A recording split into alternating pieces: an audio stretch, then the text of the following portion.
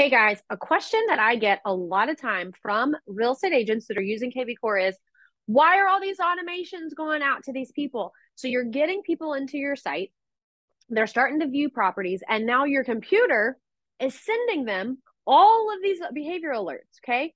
And you want it to stop. How do you do it? Let me show you. Let's go ahead and jump into kvCORE. And when you get in there, it's going to take you to your dashboard. Okay. So let's say that I want to look at a certain person in my CRM. Okay. And I want to see, like maybe someone said, hey, why am I getting all these emails? Or why am I getting these text messages? We've already spoke. So what you're going to do is you're going to click on the person. You're going to go to more actions and you are going to go down to where it says turn on behavior alerts. Now, if they're already on and you want them turned off, then obviously you are just going to go back to the more actions and you're going to say turn off the behavior alerts. Now, why would I want to turn off behavior alerts? Why would I want to turn them on?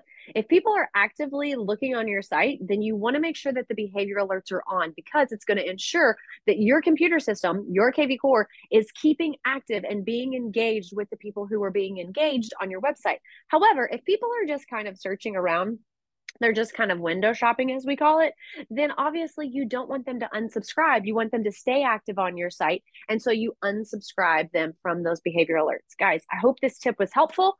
Keep in mind that not only do I offer tips on YouTube, but I also have full-on classes, whether it's a self-paced or a on Zoom option. So I hope you will make sure that you subscribe to the channel.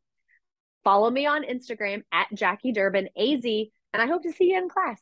Hope this tip was helpful. Bye, guys.